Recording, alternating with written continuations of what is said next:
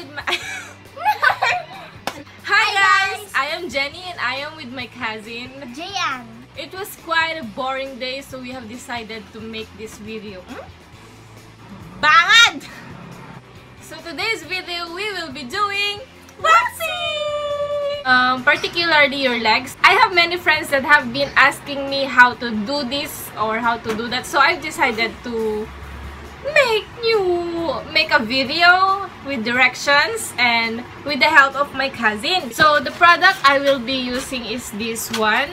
If you haven't seen this product before, I have it on my whole video. I bought this at SM Baguio City and it is 223.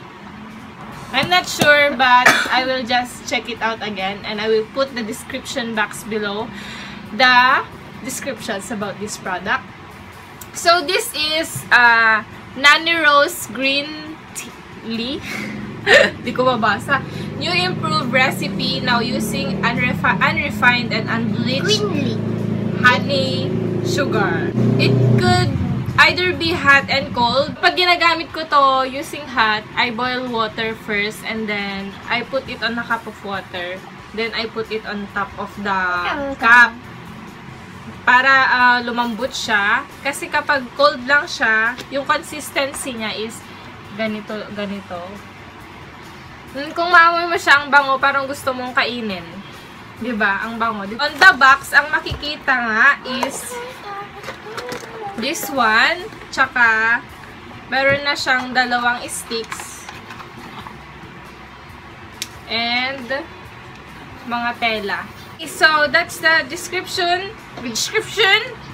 So, we have to start now! This is the actual look of my legs before waxing. So, first off, make sure that your legs are clean.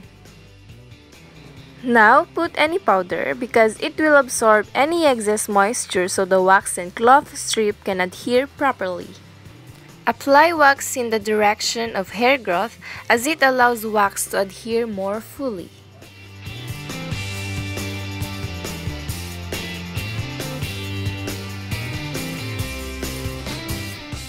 I know we want to be more organized, so we have to begin first from the bottom up to the knee.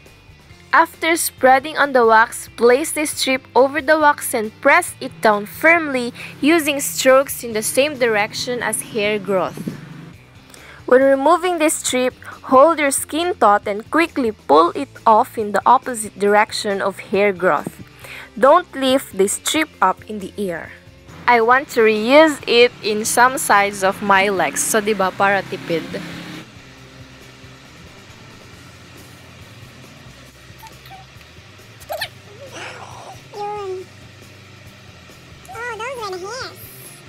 Lastly, apply moisturizer to relieve the skin, and also you can apply pressure to the waxed area to help relieve the sting and to make the skin less sensitive. So this is how my skin looks like comparing to the unwaxed leg. It is very smooth and radiant as well.